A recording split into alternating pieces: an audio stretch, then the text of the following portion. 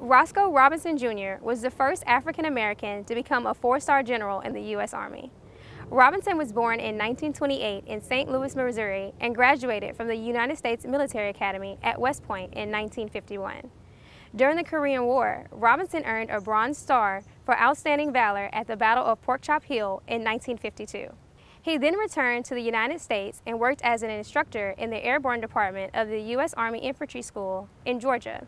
Robinson went on to serve in the Vietnam War, earning a Silver Star in 1967. After his service in Vietnam, Robinson held multiple commands, including the U.S. Army garrison in Okinawa, Japan, the 82nd Airborne Division in Fort Bragg, North Carolina, and the U.S. Army Japan 9th Corps.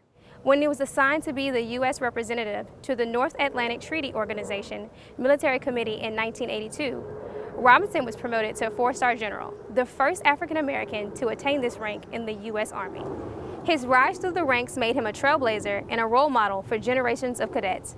Robinson is buried here in Section 7A.